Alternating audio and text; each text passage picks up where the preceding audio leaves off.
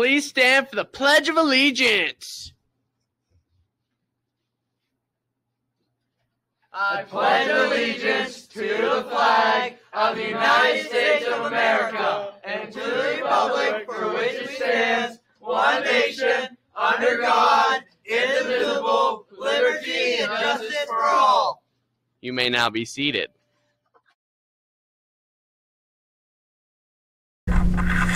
Good morning, Rams.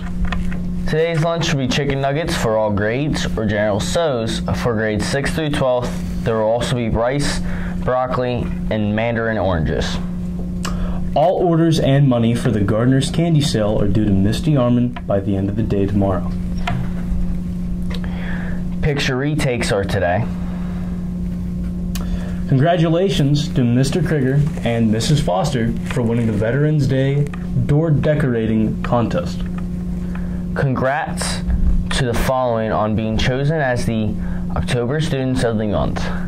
12th grade, Tia Coleflesh. 11th grade, Luke Bowers. 10th grade, Jessica Peep. 9th grade, Drayvon Butcher. 8th grade, Lawson Smith. And 7th grade, Callie McClintock. Primary, Charlie Matthews. Intermediate, Beatrix Cowles.